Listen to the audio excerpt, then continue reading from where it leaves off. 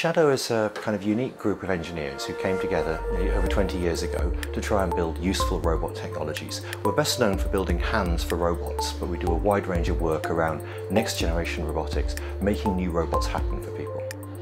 For the hand technology, our main customers are people doing research in robotics, trying to work out how to make robots perform better, do better tasks in the world.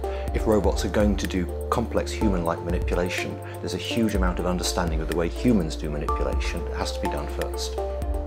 Our original robot hands were built using pneumatic actuation, air muscles. With antagonistic air muscles you can get very good biological performance, but it carries a high cost in terms of needing a compressor and lots of valves. In 2006 we got some funding from the European Space Agency and the Ministry of Defence to build a next generation hand which was electrically actuated.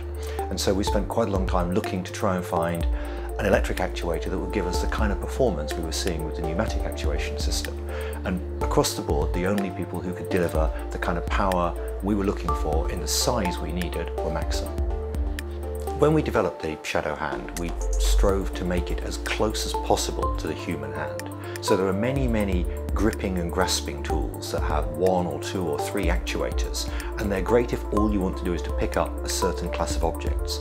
But as soon as you want to do something a little bit more complex, maybe you want to adjust the object or change the orientation or adapt to a range of objects with perhaps slightly difficult grasping features, you need something with human-like dexterity, and so that's where we've pushed the boundary forwards.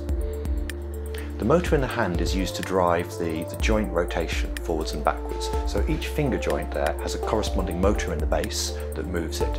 And we have a drive arrangement we put together that allows us to sense the tendon forces there to get compliant movement. Traditionally, motor systems, it's very hard to get compliance. With this arrangement, we found it very easy.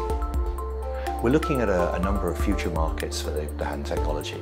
These range from offshore use, where you could replace a diver with human-like manipulation controlled remotely, increasing safety and speed of operations, right the way through to agri-tech, where picking of fruit and vegetables consumes a huge amount of human labour and yet doesn't really require the full might of the human brain.